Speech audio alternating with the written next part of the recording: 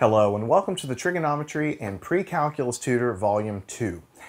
In this set of lessons we're going to continue where we left off with the end of the Trig and Pre-Calculus Volume 1, and we're going to continue building our skills in those essential techniques that you're going to need to know to do well in pre-calculus, in trigonometry, and all of these skills are going to be absolutely essential for you to do well in Calculus 1, Calculus 2, and beyond.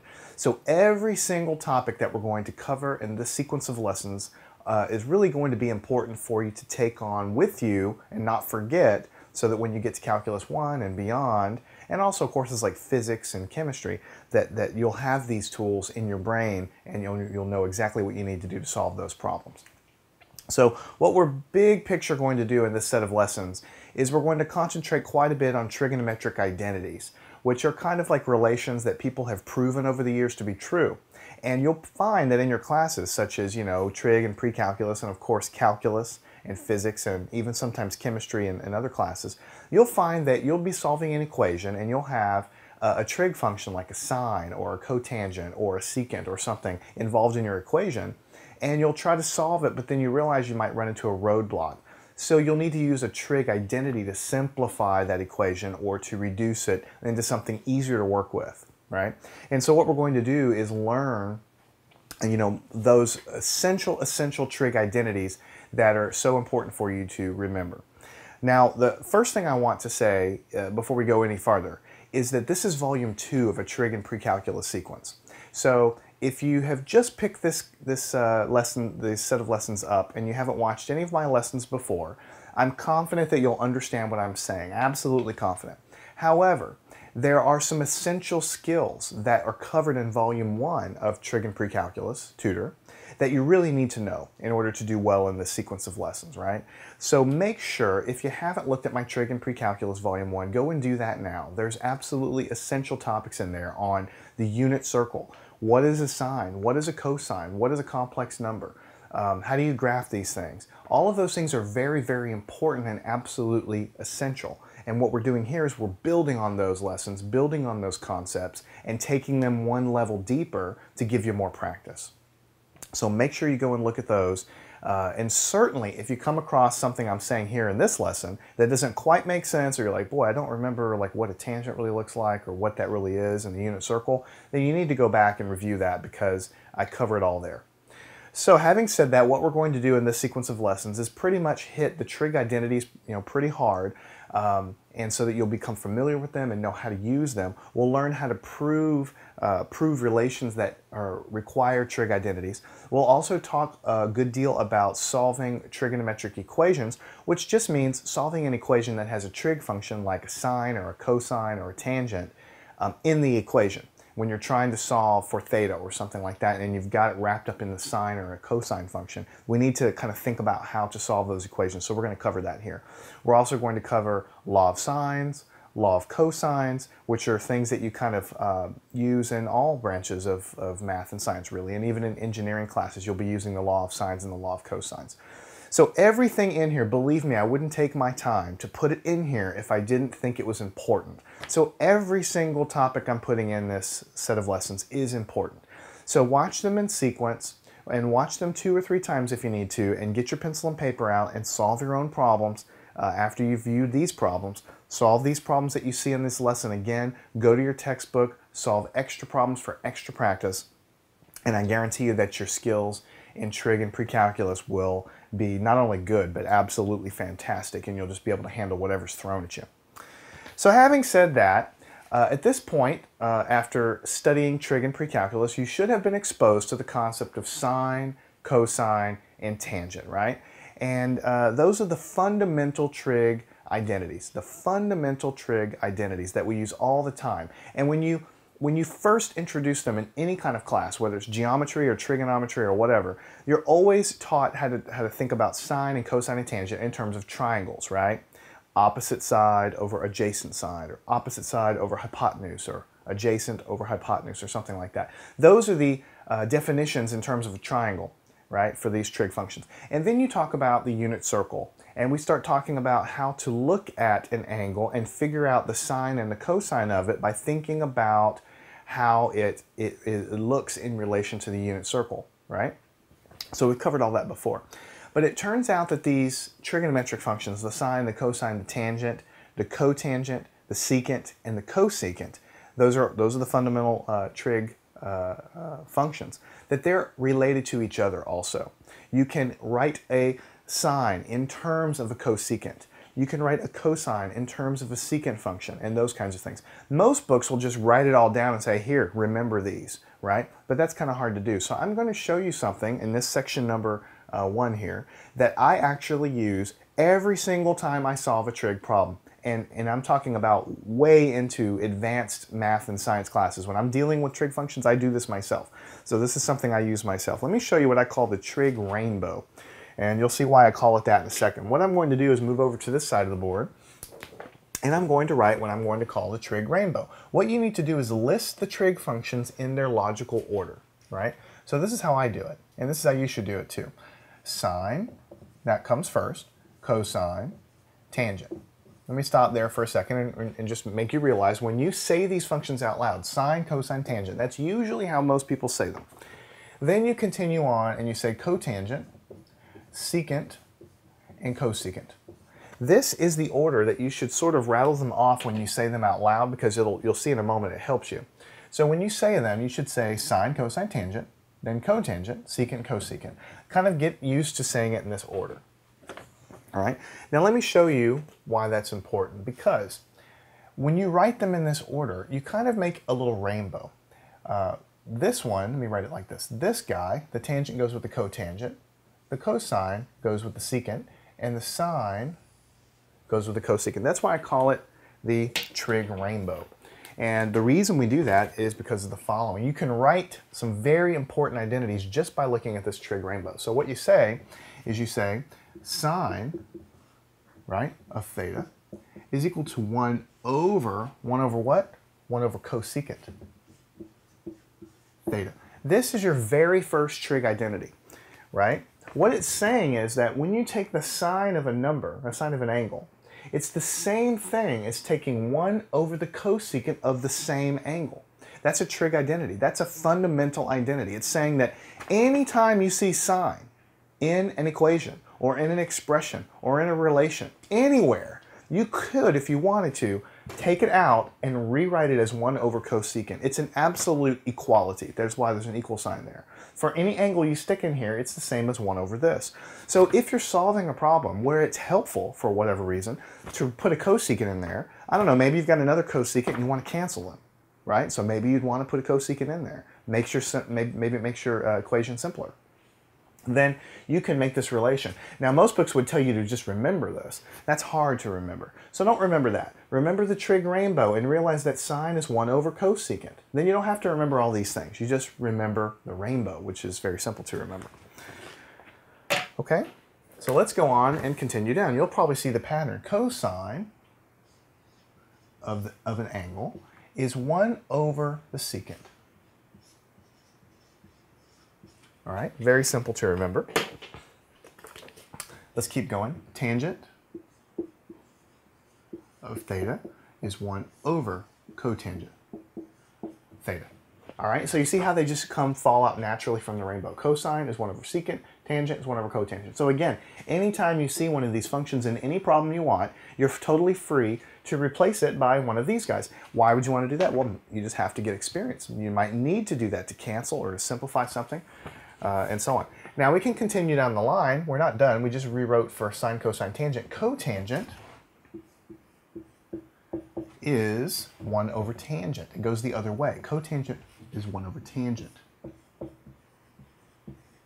Right? Secant is 1 over cosine.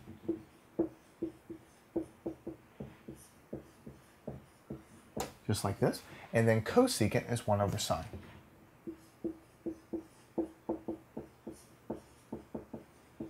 Okay, let me draw like a little line here so that we don't get confused. We really have 6 relations. These 6 relations right here. We have something for sine, cosine, and tangent that we can rewrite in terms of, and we have something for cotangent, secant, and cosecant that we can write in terms of. And again, these identities will work some problems in a minute where you'll see where it might be useful to use these guys. But in any case, usually when you go into a book, into a textbook, they'll give you this in a table and they'll say, remember them. Don't remember them. Remember this trig rainbow. Then you don't have to mess with this with remembering this. You just remember this sequence and you write them down. And I promise you, on my most advanced classes that I've ever taken, if I have a trig function, I always write sine, cosine, tangent, cotangent, secant, cosecant. So I can kind of remember how I need to, you know, write these expressions. All right. Now, one thing I want you to notice is that even though I have 6 relations here, 6 identities here, there's really only 3 fundamental identities on the board. Some of these are really just rewriting the original guy, so they're kind of duplicates. Let me show you what I'm talking about here. If we go and do something like this, let's take the first one here, right? Sine of theta is 1 over cosecant theta, right? So this is what we wrote down here. Now, what if I wanted to solve? This is an equation. This is absolutely equal. So I can solve for cosecant theta if I want to. Just pretend that it's just something on the bottom of this fraction I want to solve for. How would I do that? Well, I would multiply both sides by cosecant. So I would have cosecant theta times sine theta on the left equals 1 on the right. That's just getting it over here. And then I would divide by sine. So I would have cosecant theta is equal to 1 over sine theta. All I did was move the cosecant here, move the sine over there, just because I wanted to solve for cosecant. So I have cosecant theta is 1 over sine theta. Cosecant theta is 1 over sine theta. So you see, this identity is really rewriting the one that I have over here, right? You can kind of look at all of them this way. The cotangent being equal to this is really this identity rewritten. And this guy here is really this guy rewritten. So there's 6 of them up there, and I want you to know how to get them all from the trig rainbow, but just be aware that there's really only 3 of them that are fundamental. The other 3 are just kind of rewriting the ones that you have up there. All right, now in addition to these 6 trig identities that you kind of get from the trig rainbow, there's a couple of others that are really important that you'll run into time and again, and that is the definition of the tangent function. Tangent theta. Now here we've written it in terms of cotangent, and that's all true, but you should remember from Trig and Pre-Cal Volume 1 that the tangent function is always going to be equal to the sine of whatever angle you have divided by the cosine of whatever angle. This is a fundamental fact. This basically comes from the fact that when you think about a tangent function in terms of triangles, you always think of tangent as being opposite over adjacent, right? And then when you think about the unit circle, the opposite side, the guy over here, is the sine because that's y, and the adjacent is the horizontal because that's along the x-axis. So really, when you put those two things together and you say, when you think about how tangent's defined in terms of a triangle being opposite over adjacent, and then you know that opposite is a sine function and adjacent is a cosine function, then you put them together and you can always say that tangent of an angle is sine over cosine. All right. So I'm going to kind of box this in as a separate guy because it's very, very important. Now look what happens here. If we want to write a cotangent function, what would cotangent be equal to? Cotangent of theta, right? Cotangent is 1 over tangent. That's sort of one of our fundamental things. We get it from our trig rainbow. So 1 over tangent of theta, right? So what would happen if we plug in what we know for tangent theta? Sine of theta over cosine theta. So what we have is 1 over the thing that we call sine over cosine. So this is a giant fraction. When you have 1 over a fraction on the bottom, then all you need to do is just kind of flip it over, because this is kind of just a fraction division. It's a number divided by a fraction, so you just flip it over and multiply. So what you really get is cosine of theta over sine of theta. So this is what the cotangent function would look like. So these are kind of fundamental things. I mean, this is probably something you already know or have picked up from Trig and Pre-Cal Volume 1, and this kind of follows directly from it. I just sort of shows you where it comes from. Really, what I want you to pull out from this board is 3 things. There's a trig rainbow that you can use to get all of these relations without any memorizing. And then you also need to know that the tangent is sine over cosine. Just remember it because it's going to come over and over again. The cotangent function is the flipped over result of this, cosine over sine. So if you ever see cotangent, you can just flip it over as cosine over sine. Tangent is always sine over cosine. Now what I'm going to do is leave these on the board, right? Kind of pristine off by themselves. We're not going to erase them. And we're going to go to this side of the board and work a couple of quick problems. And that's kind of how we're going to run the whole course. I'm going to present an identity, something that you'll be presented in your book, and then we'll work some problems to show you how to use that identity so that you're not just kind of staring page after page of trig identities, you're kind of getting comfortable and familiar with how to use them and what they actually mean. So for the first guy, let's go ahead and do our first one. What we need to do here is prove the trig identity as follows. Cosine of theta times secant of theta is equal to 1. Now this is a problem where we're trying to prove that this is true, and you'll get these kind of problems all the time in trig and pre-calculus. You'll be given some relation, some trigonometric relation with an equal sign, but you really kind of need to put a question mark over the equal sign because what you're really trying to do is you're trying to prove that what's written on the board is true. Now the good part of it is that if it's written like this, like prove the following, then you know it's true. So you know that there has to be a way to show that that's true. So that's kind of the nice thing about these problems. You always know if you've gotten the right answer because you know what the answer is already. You know that you have to show that that's true. And what you need to do is use any trig relation that you need to manipulate one side of this equal sign into showing that it's equal to the other side. And you can do anything you want. Any rules of algebra, any trigonometric identities, any other little tricks that you can come up with that are all legal. As long as you do them in a legal fashion, you need to show that one side of the equal sign is equal to the other. So what we're going to do is work on the left-hand side and do some substitutions and show that the left-hand side is actually equal to 1, which is, of course, what's on the right-hand side. So what we're going to do is begin to work on that. Now, the first thing we notice is that we have a cosine and a secant. There's many ways to solve these problems. But if I write my cosine here, cosine theta, I'm going to rewrite that just from above. Now the secant, if I go over here to my rainbow, I say secant is 1 over cosine. Of course I wrote it over here also, but using the trig rainbow you just read it right off. Secant is 1 over cosine, right? So in place of the secant, I can write 1 over cosine theta. Now I think you kind of see, because this is a very simple identity, what's really happening here. Because I rewrote secant in this fashion, the cosine theta cancels with the cosine theta, and on the left-hand side, all I'm going to have is 1, and on the right-hand side, all I'm going to have is 1. So this should be your final statement, and you can put a little check mark there to show that you've verified that it's true. So what you've done is you've verified that this original expression is equal to 1 because you've used logical things to change the left-hand side and show that it's equal to 1.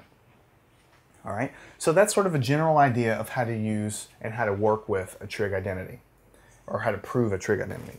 Let's do one more. Let's say we have sine of theta times secant of theta is equal to tangent theta. So again, it's kind of given to us that we know that this relation is true. It's up to you to choose a side of either side, it doesn't really matter, but you need to choose one side of the equal sign and beat it into shape to prove that it's equal to the other side. So what we're going to do is, again, there's a million different ways to do it, but I'm going to just recopy my sine of theta down.